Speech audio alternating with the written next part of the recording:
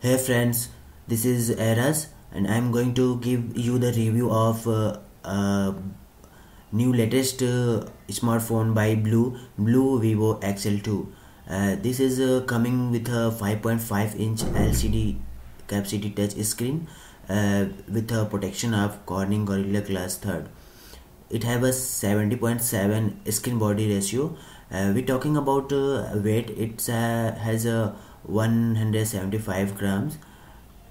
It has a 720 into 1280 pixel density, which that is a 267 pixel density.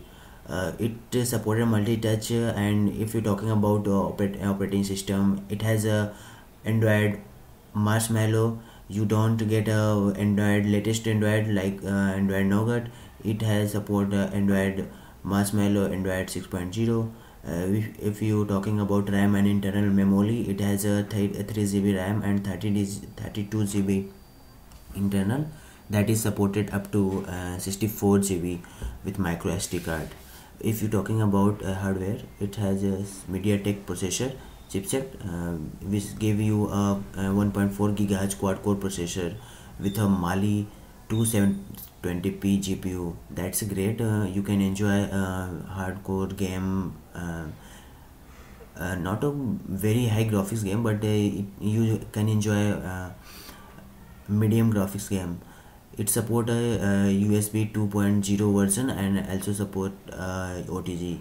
If you're talking about camera part, it has a 13 megapixel camera, that is great, and you can take a good clarity picture. It support a 1080p video format, and secondary camera is at a MP 8 megapixel for selfie lovers. If you're talking about SIM card, it has support a dual SIM, that is a micro SIM.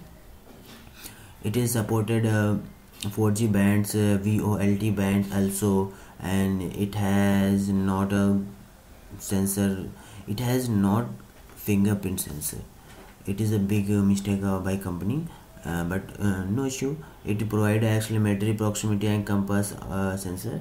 If you're talking about battery capacity, it have a 3150 mAh battery, that is great for 5.5-inch screen. Means you got a fully 1 day battery backup.